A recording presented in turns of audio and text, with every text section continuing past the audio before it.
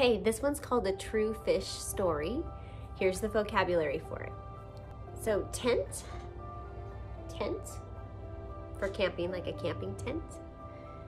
Fish, remember a lot of these are review, just in the story, right? Fish. To get dressed, or sometimes you'll see to get dressed. All together. Hurry. Happy or happy. Excited. Mad, claw hand shape, mad. Can't. Not. Or that's like, I'm not gonna do that. No.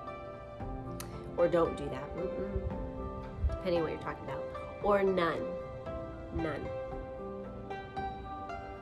Okay, I think that's it. Enjoy the story.